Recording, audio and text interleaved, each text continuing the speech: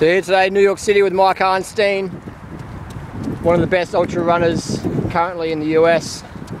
5th fastest American last year, New York City Marathon, 2:28 marathoner, 32 10K, and a winner of some of the 100-mile races here in the US.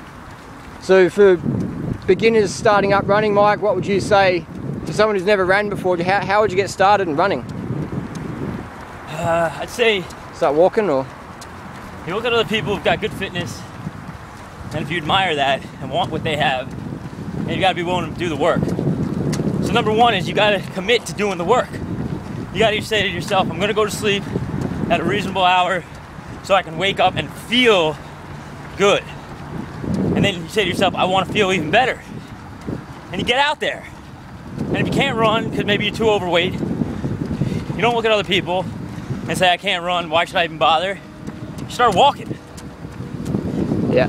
And you just don't give up. You gotta have that mentality. You gotta be ready and willing to do the work. And if you have that mentality, you will be able to reach any one of your goals at any time, whether that's running a marathon, qualify for Boston, or just to finish. You just gotta, it's all up here. Yeah.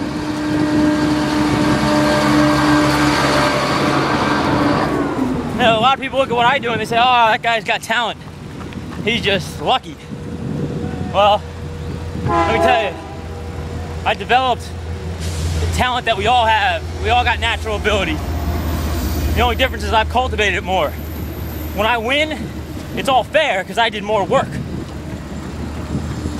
Nice. That's what it's about. Making it happen. No bullshit excuses. Just do it. Just get out there and start today, hey?